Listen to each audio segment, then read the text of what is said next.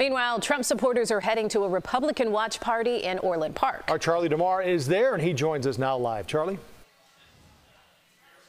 Well, Joe and Erica, as you can see, the balloons are in place. We've started to see some county and local GOP leaders trickle into the sports bar here in Orland Park. And as you mentioned, the former president made his final pitch to voters in a handful of swing states yesterday. He cast his vote today in Florida, where he will watch the results come in. We had the chance to catch up with Cook County GOP Chair Sean Morrison. He says he is relieved that we are finally here on Election Day, and like everyone else, he's anxious to see these results come in, but he said that he is very encouraged with Republicans this election season, specifically with how they came out in early voting numbers and also mail-in voting. Of course, it's a strategy, a shift from just 4 years ago, and we'll keep an eye on if it's a strategy that will play off and become a win tonight. We are live in Orland Park. Charlie DeMar, CBS News Chicago. Joe and Erica. We'll be in touch, Charlie. Thank you.